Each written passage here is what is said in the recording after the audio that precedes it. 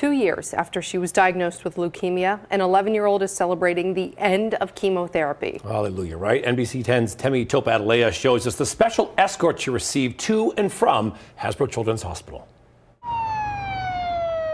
From motorcycles to horses, Enzo's escorts brought out almost every mode of transportation for 11-year-old Scotlyn Winfield of Narragansett. We provide her with an escort coming to and from her home and into her last day of cancer treatment, and it's a great day and hopefully have a great send-off. Scotlyn and her family stepped out of their minivan covered in encouraging phrases like #ScotlandStrong. Founder of the Hero Package Foundation, Jennifer Fonseca, made a surprise visit. Scotlyn was one of their first recipients. These humans are incredible. I know this isn't the end of her road. Some people might think it is just because she's ending treatment.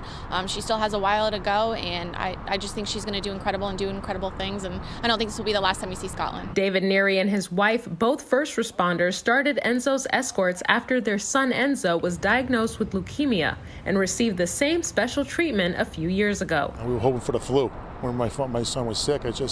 It's so, there's no like big telltale sign that, oh my God, your kid's sick with leukemia. It's just a punch in the chest. It's been a difficult journey for the Winfield family, but through all of the hardships, they made it to this moment. One day at a time, 1 minute at a time. Just don't focus on the fact that it's going to be 2 years. Just do what you can in the moment and have faith that God's going to take care of the rest. Scotlyn received her last chemo treatment at Hasbro. I'm very proud, but it's like nerve-wracking and like exciting and almost a little sad for some reason. It's like all of it. While emotions are high now, the journey continues. She still has more home treatments and years of checkups, but it gets better. It's hard, but it does.